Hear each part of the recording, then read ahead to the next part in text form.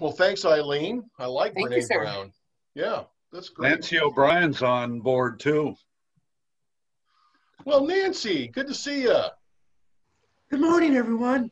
Good morning. A little rough today. Hey, Nancy, I want to remind your husband that your birthday is on Valentine's Day and that he has to get 2 separate gifts, one for Valentine's Day and one for the birthday. Oh my, he never remembers. I'll have to let him know. It's a double doozy. It is a double doozy. Well, I'm just on top of everything today. I just wanted to help you out. Thank you, Ken. You've officially saved my bacon. Awesome. I know you knew that. And I know that you've probably been out shopping all weekend.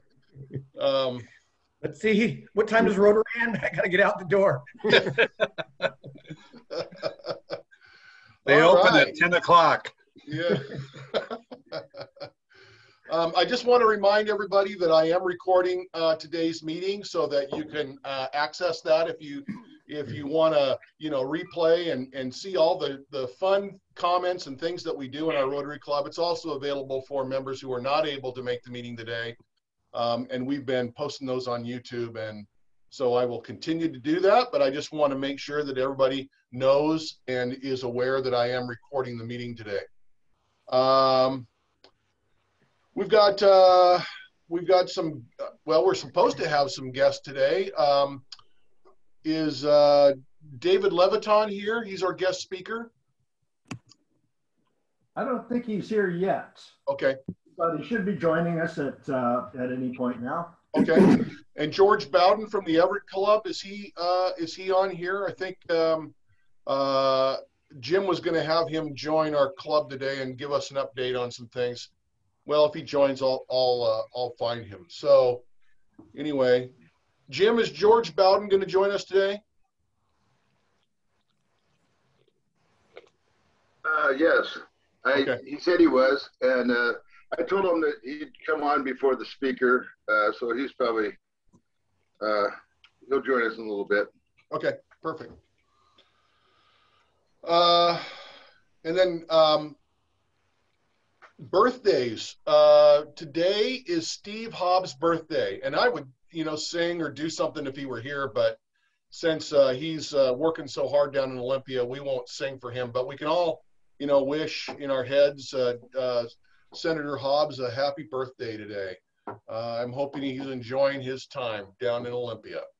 I'm sure he is. There's probably nothing going on. All right. Spouse anniversaries. I've already mentioned that Nancy O'Brien has her birthday on the 14th, and Sam Milt's birthday again is on the 20th. Don't forget. Sam, does he get 2 separate gifts like Nancy does? Yes, he does. Oh, good. Yes. One for Valentine's Day and one for the birthday? Yes. Awesome. Oh, great. Oh boy, did you just apply the pressure to Kevin? Sam, it's pretty cool, isn't it? Because you get 2 and you get to knock them out all at once. Exactly. And then you're good for the year. Yeah. Yeah, it's one shopping trip. That's the good news. Right? Exactly.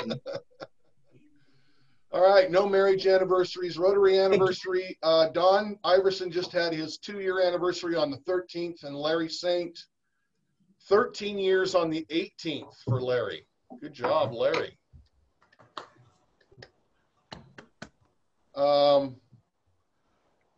Had a great board meeting last night, and we got some things to share about that today. So we'll start off with Gary, Secretary's report. Yes, we did have a great board meeting last night, and our next board meeting will be on Thursday, March the 11th.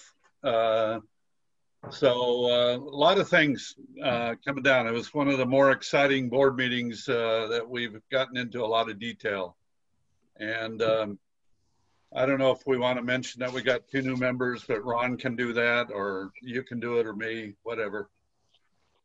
And just a reminder, dues are out. And if you haven't paid, please do so. And my check's in the mail. I heard that one before.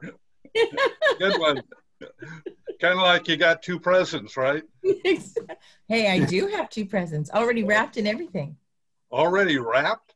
Yeah. Oh my goodness. You're way too organized, girl. Well, just it's the beginning of the year. By the end of it, it's all out the window. Cool. Checks in the mail, does that come along with Happy Valentine's Day, I love you? Pretty much. Let's hope not. All right, Treasury's report, Chris.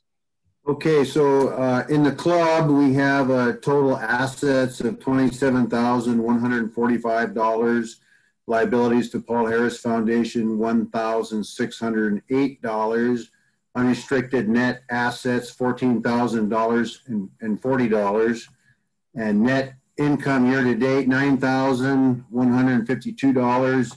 And for the club, the total liabilities and equity is $27,145.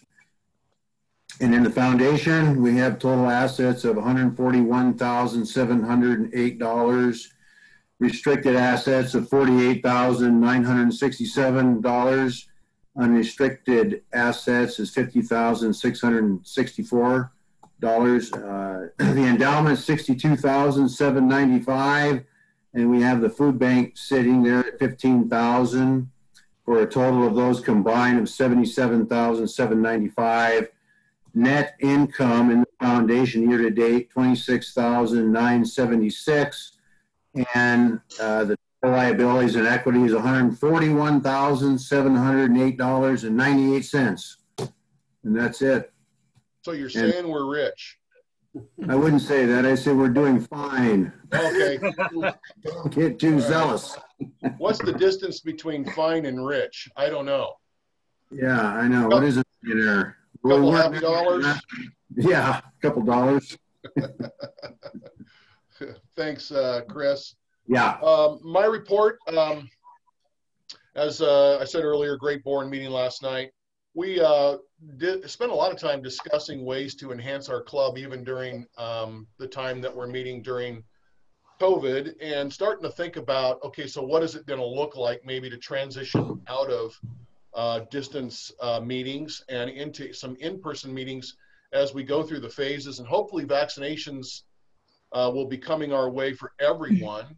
I know that we are still in phase 1, but phase 2 is coming up here pretty soon for vaccinations. Actually, it's phase 1B, which I'm in that phase, which will be nice.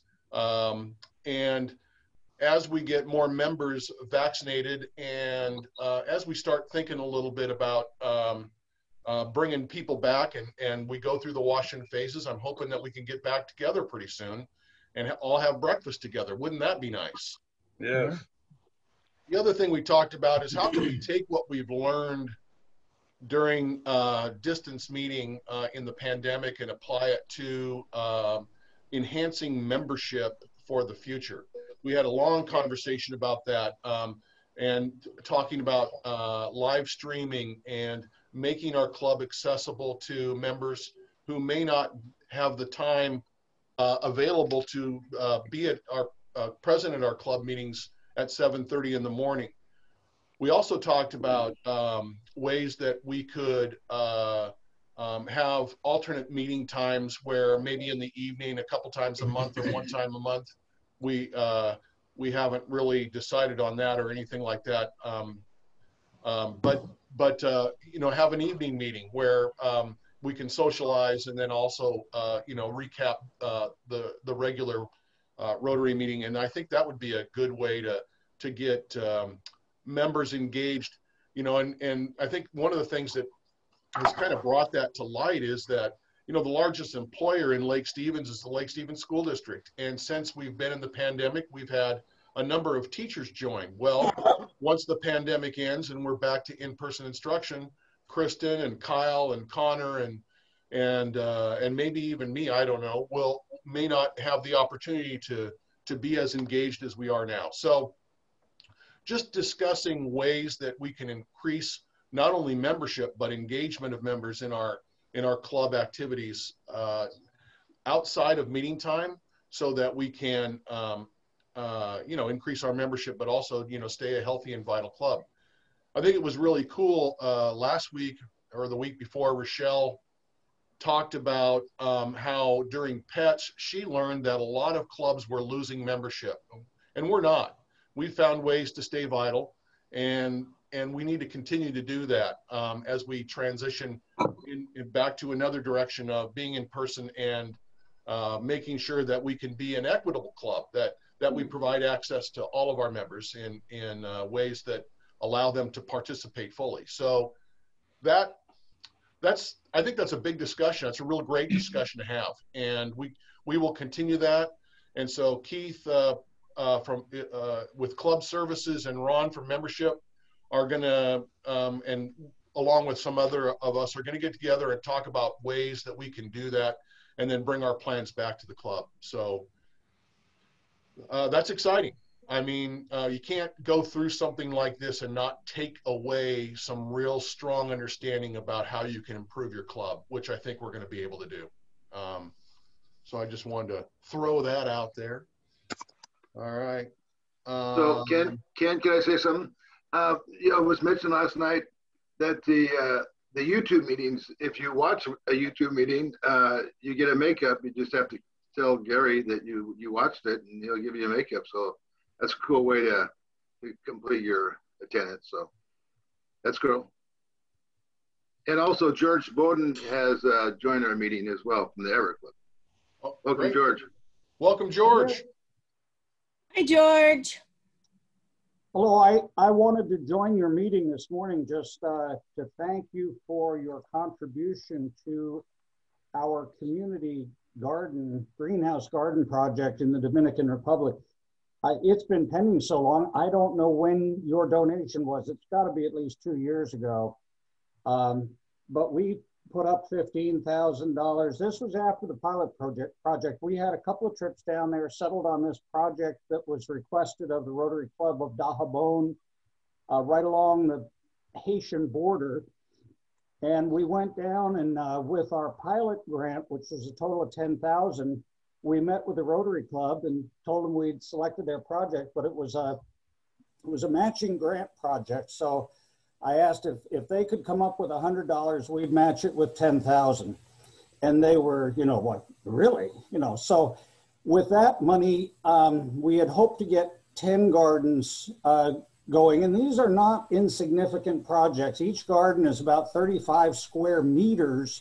So they're large, they have poles and netting, and it's all enclosed. So sunlight filters through, water filters through, but not enough to harm the crops, and it keeps out insects and critters and things like that. And the height of the netting on the top is probably, I'm guessing, 15 to 20 feet. They're all individually built. When we met with them, they said, well, who's gonna, is this like a community garden? And I said, it's your project, it's whatever you'd like. So they settled on individually owned gardens. And the idea was that they would, as they repaid the money from excess cash generated by their crops, we'd start a revolving fund and build more gardens. It got off to a good start, but the end result is those loans essentially morphed into grants.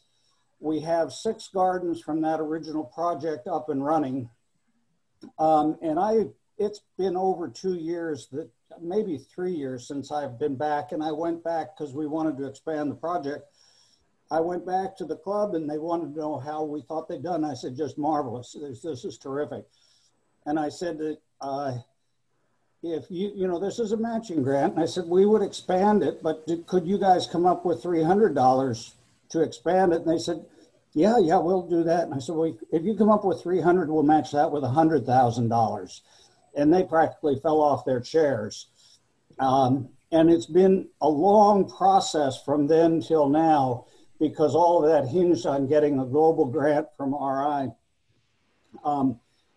But Ed Peterson's valiant efforts at keeping this going and solving problems that were raised by RA. The biggest one was we had to have a certified micro lender handling the funds, and he finally found one that was qualified.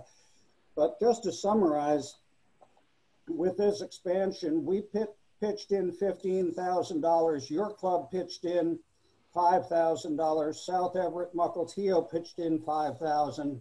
Everett Port Gardner pitched in $5,000. Then district pitched in $30,000 as a part of the match. Rotary Foundation pitched in $45,000, and we got a couple of other. In the district, the Rotary Club in Dajabon ultimately pitched in $865, in their district $1,000. So we have now on deposit $106,865, which will be sent. Some of it's already gone down there. And essentially we're acting as a guarantee. So a bank there, Bank Fondesa, will be loaning money, generally about $1,000 per garden. And we will release funds sufficient for 20 gardens. And when they are constructed or the funds are spent, we'll release funds for another 20 gardens. So this should fund an additional 60 gardens in about 9 different villages in that same general area. And we can't wait to get back. There's some more work to be done. We're beginning to call Ed Peterson the Lord of Leverage for turning all that money around and getting a grant. But my recollection is that you had an Interact student who went down on a work trip probably 3 years ago, something like that. Yeah. Which was all part of this. Very helpful. And I had another trip planned a year ago like that, but then with the virus, we had to cancel that. But in the meantime, we didn't know if we were going to get this grant. And I think personally, I was about to throw in the towel and say, if we fund that ourselves over 3 or 4 years, we might be able to provide the same funds. But, and we were fortunate because RI has changed their rules, so they're not as generous as they are. And I think I just got something where they're cutting back their global grants by about 10%, requiring a larger contribution. So I think we were fortunate to get this in and keep it alive at a time when we could really leverage their money. So I just wanted to thank you. We'll probably put together some video presentation down the road when we have more work done and more gardens up and running. But it significantly increases the nutrition for the participating families and provides enough additional crops that they can sell in the market, which there's a farmer's market, I think, twice a week in Dajabon. So once again, thanks so much for your contribution. Since I'm hearing that your club is so rich, there will be many opportunities to add to this project or think of things that you might like to do down there, because you can get involved with healthcare, education, or anything else. But this provides the foundation moving forward. And we've got probably 9 different partners, in this project. But I'm most pleased that one of those, though not a signatory to our MOUs, is the Peace Corps, which has promised to station a volunteer solely with a primary function to work on this project for the next 6 years, which would be 3 volunteers each for 2-year terms. And that's not something that the Peace Corps often does, even with a group like Rotary. So I'm very pleased that the Peace Corps in the Dominican Republic felt this was a worthwhile project to make a significant commitment to work alongside us. So again, thank you very much. Thanks, George. It's nice to know that our investment is paying dividends for the people in the Dominican Republic, and yay for us. Yeah, I thought I could go to the casino and really double up your money, but the way to win there apparently is to not go. Yeah, that never works out well. Parlaying it's not a good strategy. Yeah, but thank you for that update. Anybody have any questions for George? Before we move on? George, I might be contacting you just for a little bit more in writing so I can put this in on our website. Okay. The other thing I can do, Gary, if you send me an email address, we did a press release, but it was truncated in the Herald a couple of days ago, but I can forward that to you from our Walt Greenwood, who does our press work, and that'll have more detail. That'd be perfect. Thanks. Yeah. And George, this is James Monroe. If you wouldn't mind sending that press release to the Peace Arts Journal, and we can I think profile that's that. already underway. Thank you. And also to the Rotary magazine. I'm not sure what they'll print, if anything, but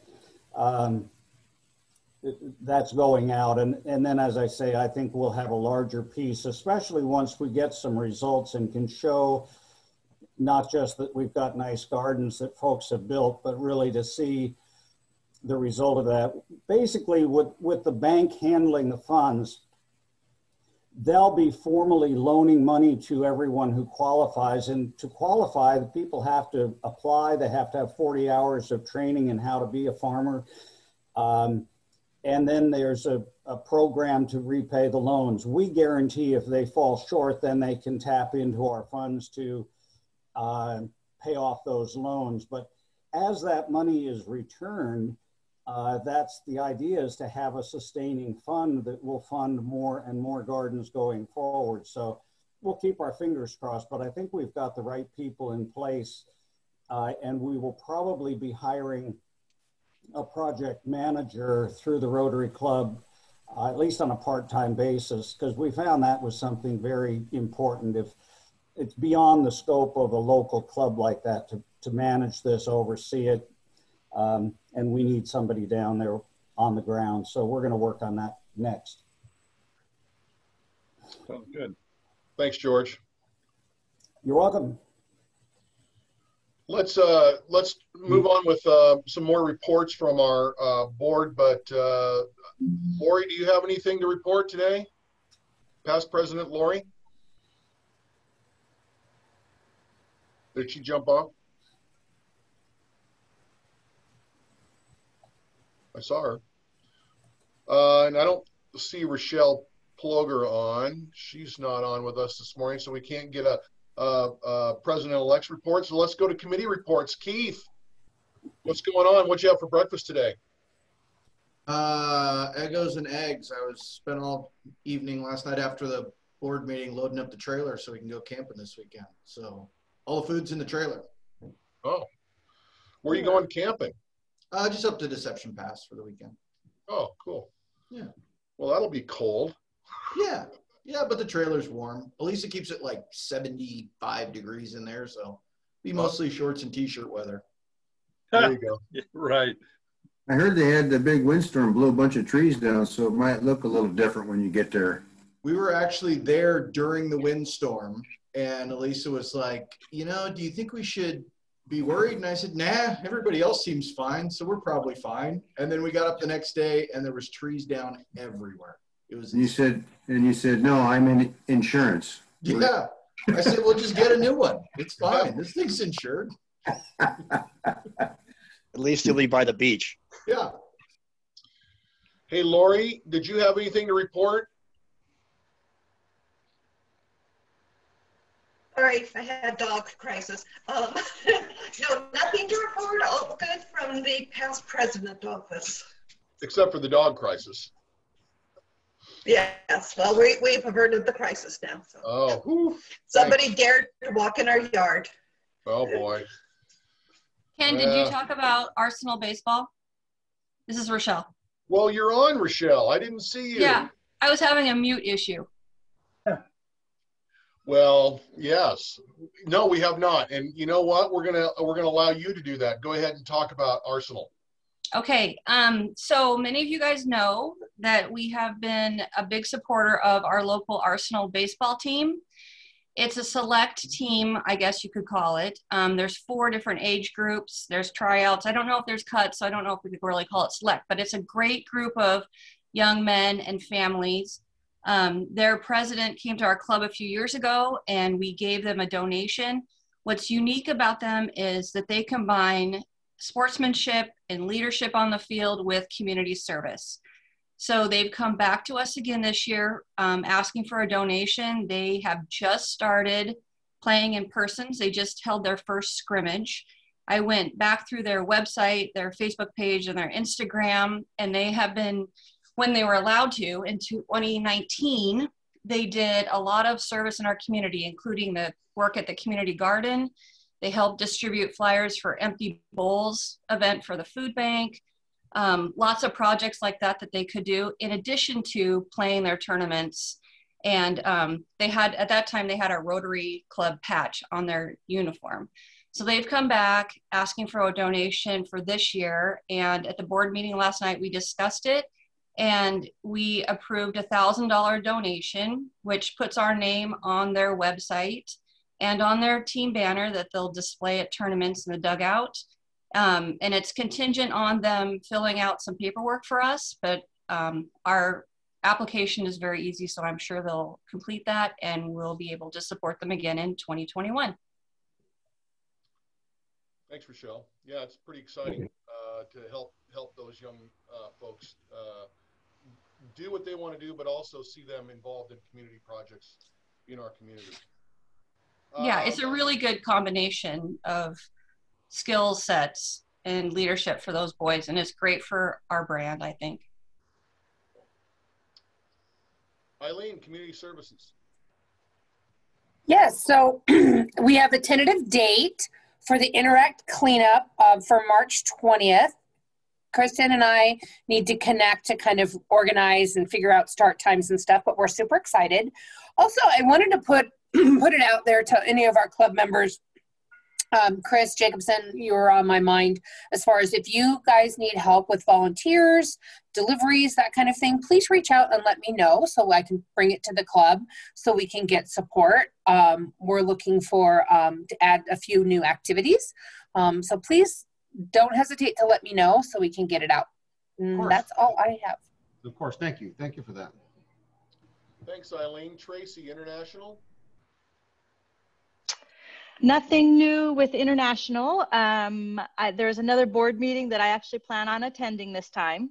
I think I have the right date this time. Just something with Cocoon House. I have reached out to them. I think Rotary will be providing dinner for the students or the kids on Saturday, tomorrow. So depending on the snow and all that, and see if I can figure out how to use Grubhub. So we'll see. Or Dave and I might be going and delivering food. So we'll see. That's all I have. Thanks, Tracy. Interact. I don't know if you saw that Kristen put in the chat that Interact and our Rotary Club will be organizing a street cleanup, and that's the 113th Avenue all the way to 92 from the high school parking lot all the way to 92 on March 20th. So if you have March 20th open, you may want to join the Interact students and Rotary Club members, and possibility that Chris might be contacting the Boy Scouts. We have to kind of keep it limited, maybe, to do that. So, is that the same one that Eileen was just talking about? Yeah. It's joined. Okay. Yeah, it's the same one. Okay, good. Right. I wrote it on my calendar and I wanted to make sure.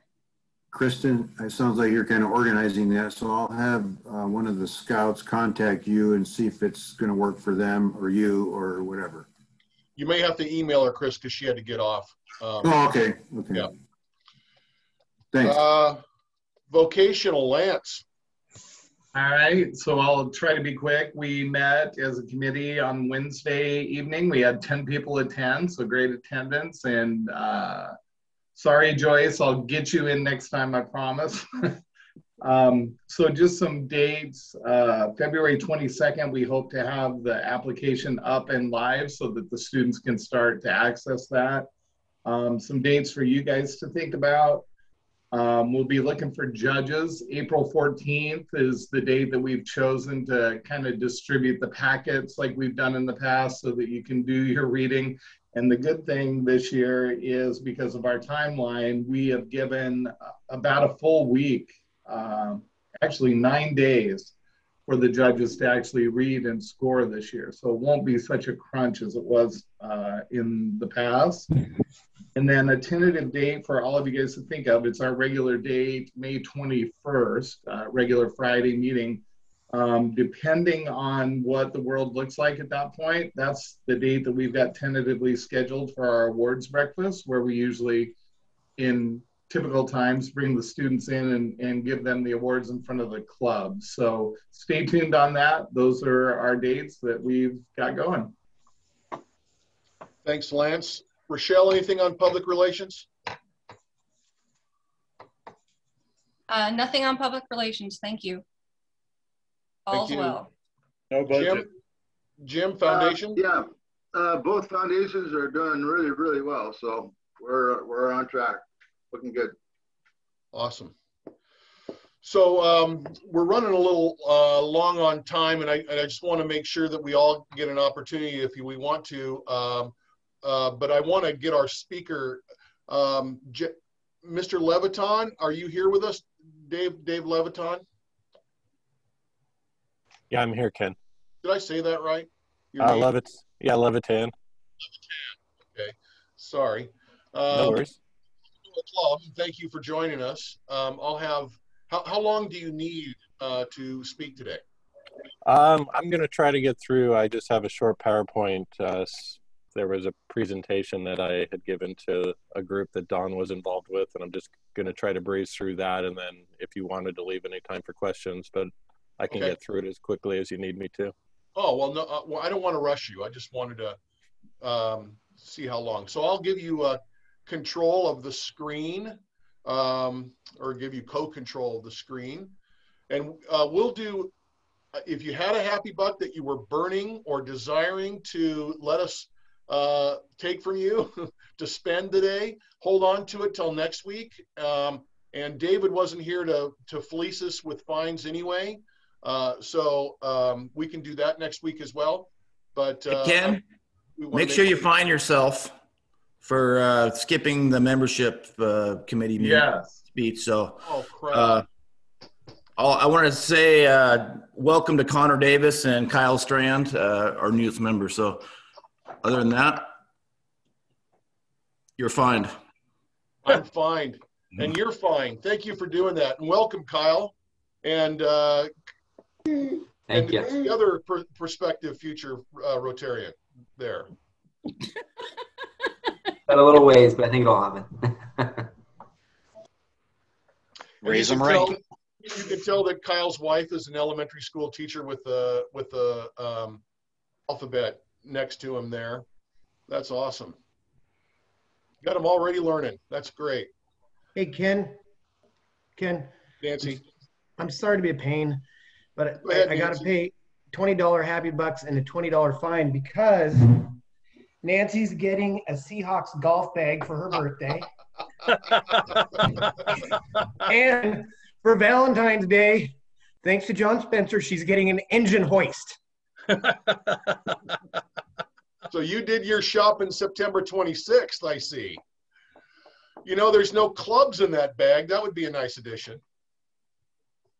The bag's nice, but you know, it doesn't really work without the clubs in it. Clubs come next year. Yeah, it's a gradual present.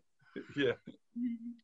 Nice job. Maybe You're a romantic guy, I can tell. All right, I'm going to turn this over to Don. Don, would you like to introduce David for us, please?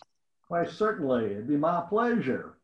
David is with the Planning and Development Department at the City of Lake Stevens. As many of you remember, we had Barbara Mock on a few months ago, and she was with the county planning group.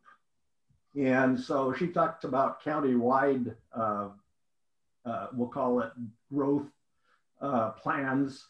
And I thought it'd be interesting to have David come on and get a little bit more focused about what's going on in Lake Stevens, where we're going and how we're getting there. So as many of you know, planning is different from the building department. When you apply for a permit, you're basically saying, this is what I want to build and exactly how I want to build it. Whereas planning is the step before to find out if you can even build it to begin with. So it's a very important step in the development process. So with that, David? Have at it. All right. Thanks, Don. So. And I have made you co-host, David, so you can share your screen. Great. Let me.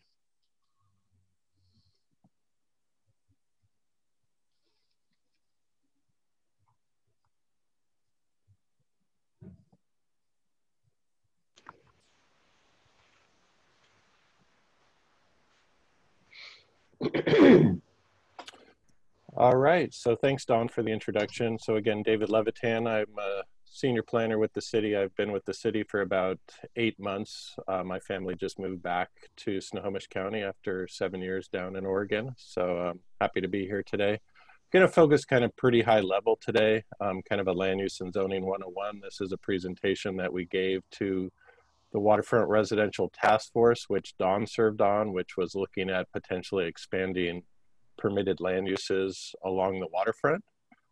So I'm going to try to keep it pretty high level, and if you have any questions toward the end, I'm happy to answer those. I'm sure that with both our current and past mayor, as well as other city representatives, I'm sure you've been able to ask a number of questions as well. So kind of we're going to look at things such as the Growth Management Act, the city's comprehensive plan, our zoning code, and then how those kind of interact with some of the efforts that maybe Barb Mock talked about as far as some of the countywide planning policies and some of the state legislation that kind of establishes and mandates how we need to plan in Washington, Snohomish County, and locally in Lake Stevens. So kind of at the highest level, the Growth Management Act is something that was established back in 1990, so a little over 30 years old. It's basically the state legislation that requires the city to develop what's called a comprehensive plan to help manage our population growth and to plan for future development. Also required to look at things such as natural resources and wetlands and steep slopes to make sure that there's consideration of the natural environment as well as the built environment. There are a number of Growth Management Act planning goals that factor in. I'm not going to go into detail on all of these, but they cover a variety of different topics such as urban growth, protecting the environment, transportation, shoreline management, which obviously is a pretty big issue in Lake Stevens. And then within our comprehensive plan, there's a number of items that were required by state law to include as far as being mandatory elements or chapters of the plan, land use, housing, capital facilities, transportation, economic development, parks and recreation. There's a couple different ways that the comprehensive plan can be updated. Next week, we're starting our public hearings for the 2021 comprehensive plan docket. Basically, the city can amend the plan once per year through what's called a docketing process where the city can propose amendments, and then we also solicit amendments from the community. So if you're ever looking at changes within the comprehensive plan that you're wanting to see as part of the city's annual docket, we open that up for the month of January where people can propose amendments. So that period just closed, but moving forward, if you have anything related to the comprehensive plan or the future land use map, which establishes different types of uses that are permitted throughout the city, January is the time to get that to the city. There are a couple of things that the comprehensive plan need to be consistent with. In addition to the Growth Management Act, the Puget Sound Regional Council represents the kind of 4 central Puget Sound counties, Snohomish, King, Kitsap, and Pierce. And so they develop a plan that basically then the individual counties develop a series of what are called countywide planning policies, which I'm not sure if maybe Barb got into it all, but so the county updates that. They're actually in the process of updating that right now. The city's been participating in that process. And then they're also getting into developing countywide growth targets. So the county, kind of all the individual jurisdictions work together to basically take some of the regional growth targets and then delegate that to the county and to plan out where that growth potentially is going to happen, if there's adequate land within either incorporated cities or what are called our urban growth areas to accommodate that growth. And so those are efforts that are going on right now that'll be featured in some minor amendments to our comprehensive plan next year.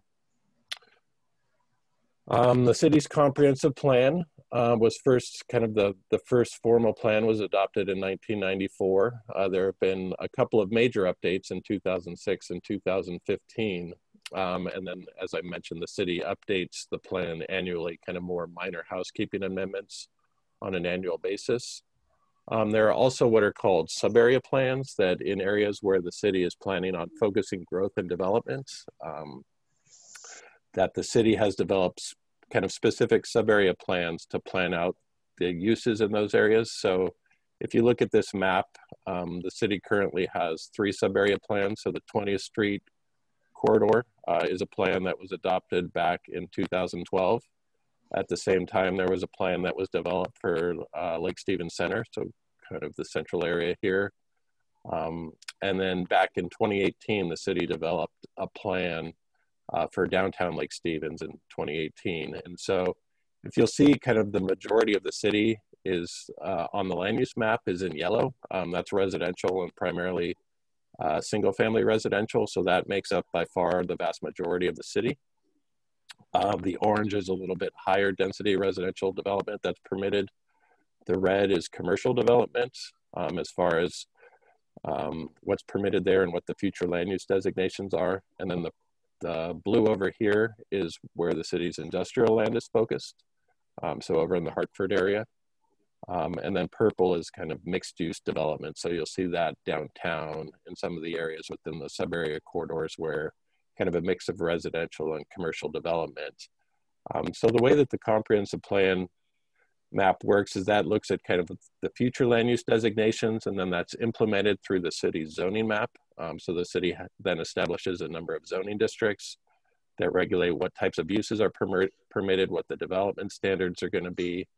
And then looking at this map, the last thing is that these areas in gray are what's called the city's urban growth areas. So those are areas that the city is able to annex. So basically the city is actually pursuing 2 different annexations right now. There's a larger one that would, what's called the Southeast Interlocal Annexation. It's this area north of Rodora and then south of Rodora down to 20th Street. So that's about 500 acres, about 3,000 residents, and that annexation will also annex in the entirety of the lake, which is currently within the county and managed by the county primarily, although the city does a lot on the surface water and lake management side of things. So that'll formally bring Lake Stevens into the city of Lake Stevens. I'm not going to touch much on this. This just was a little bit on the 2015 update, which was the last major update. It basically gave the city the opportunity to look at kind of where the city was at and how it wanted to move forward and changes that needed to be made to the comprehensive plan. And then I'm going to get a little bit into just the changing city of Lake Stevens and what there is as far as buildable capacity and development capacity. So if you look at this map, this is a map of annexations. As of 2002, the incorporated city of Lake Stevens was obviously pretty small. And over the last 20 years, especially the last 15 years, it's gradually moved its way as the city is annexed basically around the lake, kind of moving from northeast to the west and around the lake, the largest annexation being in 2010. And so there are a couple, this map's a little, no, I guess it's still current. So there have been a couple of minor annexations recently. This is the area that's being proposed for annexation. And then there's also this Machias industrial area, which is about 67 acres that the cities should be moving forward with annexation of that actually within about the next month. So if you look at the table, the city's obviously as it's annexed in areas, it's been growing pretty rapidly, both in acreage and in population. It's not just annexations that have caused the city to grow. As the city has annexed areas, there's obviously been a lot of development going on as well. So that's reflected in the city's population. And as far as kind of looking forward and what we do as planners is basically working with the county there and PSRC, there are a number of growth targets that are set. for each individual jurisdiction. And so the population target for the city is about 39,000. We're well on our way there. If you look at the number of units that have been built over the last, especially 8 years, there have been about 3,000 units built, and that's probably a little, this was from last summer, that's probably closer to about 3,300, 3,400 units that have been built in the last 8 to 9 years. And so the city's been growing between 500 and 1,000 residents per year. And that's basically just from development as opposed to from annexation. So when you factor in annexations as well, obviously the size of the city has gotten much larger. As I mentioned, the urban growth area also has population targets. So those are those areas that are outside of the city but eligible for city annexation. The current Southeast Interlocal annexation is going to kind of scoop up the majority of that area, but there will still be the capacity for a few thousand people as far as future population targets in the remaining UGA. And this map, I don't want to get into too much, but this basically just shows kind of where there is development capacity built based on what's called our buildable lands report. So basically, this is just a model that looks at a number of different factors and anticipates where there might be development capacity in the future. So if you look at the red, that's remaining buildable lands. This is back from 2018, and some of this will have been taken up by more recent development proposals. But it shows that really there were about 349 net buildable acres of capacity back in 2018. So when you think about it, that's not a whole lot. I mean, the majority of that sea of white is kind of no infill or redevelopment capacity. So it's pretty limited in scope as far as where growth is anticipated to be focused in the future. And then these are just kind of showing the interaction and the relationship between the land use map and the zoning map. So this is the future land use map that's related to the comprehensive plan, and then that's implemented through the city's zoning map. So you'll notice that the color schemes are pretty similar. Kind of the sea of yellow is single family residential. And so the city in recent years has, including within the single family residential areas, has seen that there's probably going to be some need for some additional infill development. So the city over the last couple years has adopted a few ordinances to amend its zoning code to expand the types of residential uses that are permitted throughout most of these residential districts in yellow. So that allows for things like duplexes, triplexes, fourplexes, attached townhomes to be located subject to our infill housing regulations. So there is a little bit more flexibility on the permitted uses in areas that used to be primarily exclusive to detached single family residences. I got into this a little bit, but some of the recent changes to the zoning code have expanded the opportunities for kind of generally what are called middle housing. So those are the duplexes, the triplexes, fourplexes, townhouses up to 4 units attached. So that's permitted within the majority of our single family residential zoning districts there in yellow.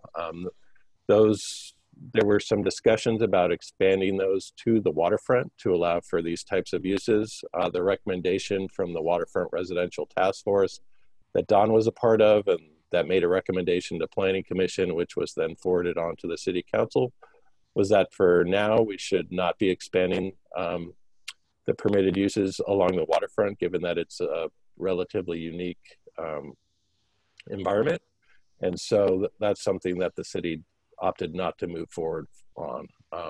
And just a little bit on the lot sizes for things like duplexes and triplexes. You do need a slightly larger lot size to have that type of development in the city. So say for a fourplex, if the minimum lot size was 6,000 square feet for a single family home, the code at a very minimum requires 175% of that for a fourplex. So you need at least 10,500 square feet to build a fourplex in that same zoning district. So those are kind of the high level. I kept it primarily to kind of a planning and Zoning 101 if you have specific questions about projects in the city. You obviously have a number of good resources as far as city representatives, but I'm happy to answer any of your questions as they relate to specific planning and zoning projects. And yeah, that is my presentation. Great. David, this is always something that is of interest to folks within the city, and that is the 20th Street project. And we're aware of Costco going in. We assume that's still moving forward. How much activity has there been from the standpoint of the other properties in that area? The interest in more commercial, maybe some higher density residential, that type of thing? Yeah, so there have been a number of projects in that general area next to the Costco. So the Costco is, as of now, moving forward. There have been a couple of appeals that have been involved with the Costco at different levels, an appeal to the hearing examiner and then an appeal to our local courts. But as of now, they're moving forward with some of the site development work. Kind of on that zoning map that I showed, there is kind of a fair amount of what was shown as red on the map. So along 20th and then along South Lake Stevens Road as it approaches State Route 9. Some of those areas have been zoned for commercial development, and we definitely have had some interest. We've had a number of pre-applications, basically the step before someone formally applies for a land use application and building permits. There at South Lake Stevens Road and State Route 9, kind of the northeast corner, there's been a good amount of interest. And I think that there's a project that's looking to move forward on that. And there are some, some of those areas are still primarily residential. So this is very much a transitional period. A lot of those still have detached single family homes on them. And so it's kind of figuring out in this transitional period. I think there's been interest from developers as far as assembling parcels to allow for kind of more concerted, larger projects. And so there's obviously intricacies and complications involved with that, but there has been interest in that beyond just the traditional detached single family residential that's dominated Lake Stevens for a while. And when you look at some of our sub areas, Lake Stevens Center and downtown Lake Stevens, there's been, a lot of expansion of commercial uses over the last decade, especially. And there's continued interest. We getting a new donut shop downtown, so that's nice to have. A couple other uses going on. And so, yeah, there by the Costco, it's, I think, serving very much as a catalyst. I mean, when you get a use like that coming in, that people understand that if Costco's coming in, there's probably a reason for that. And so we would expect some additional catalytic development to occur. Is there any possibility of an improvement on the merge between Highway 204 and 20th as it goes onto the trestle? I know that it would be complicated to fix that, the awkward short range merge there without being part of the big project, which is probably years away. But has there been any discussion of any modest improvements there? Yeah, I mean, there's been some discussions. I would need to check in with our public works director on that and our city engineer as far as the extent of those discussions. I haven't been so much privy to those, at least in my relatively short time with the city, but that's something that I'd be happy to look into a little bit more. Right. Hey, Don, I can answer that. So Senator Hobbs has a transportation package he's trying to work through right now. Part of that is a $1.8 billion trestle project. And the first phase of that project would be to do the east side of the trestle, getting on and off the trestle. Second phase is the west side, and then third phase is the lanes in between. So what you're talking about is part of that first phase if that package goes through. Excellent, good.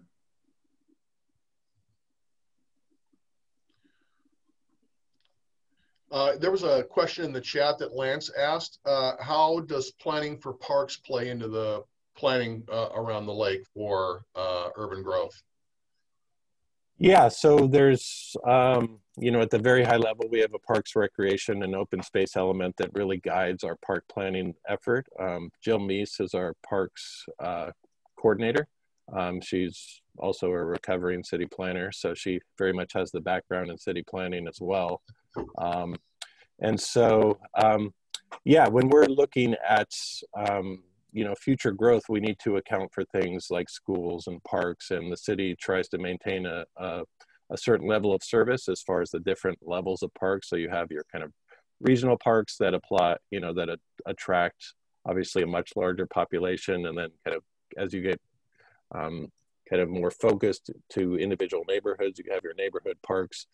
And so the city is very actively looking for opportunities to expand park development, especially in the southeast portion of the lake and some of the, where we've annexed in areas relatively recently, and where some of the, maybe the county's level of service standards for parks are a little bit lower than ours. So we're wanting to make sure that we afford opportunities for recreation, and that we really raise that level of parks service in those areas. So the city's kind of very actively pursuing acquiring some additional areas for parks development. But David, is there interest in building motel, hotel project in the city or next to it? As far as if there's been an interest expressed by private developers, or if the city's wanting to pursue that? Well, are private developers interested? I have not been involved with any discussions. I don't know if Mayor Gailey or former Mayor Spencer have in the past. That's something I can look into. There was some discussion as far as where, as part of the council's recent retreat, as far as if there might be some opportunities for kind of a more regional attraction, such as a hotel. I am not personally aware of if there are kind of any advanced discussions from any, you know, hotel developments, but that's something I can get a little bit more info on. So Larry, I'll help you out on that one. There's no talk right now of anything. We've got to up our game on a couple of regional attractors to be able to attract that hotel area, and I think that becomes recreational sports tourism sorts of activities. That's why we're working hard on creating some open space and some fields and that sort of thing to try to attract that hotel idea. So our big lake doesn't attract enough people. It just attracts a lot of boats. Yeah.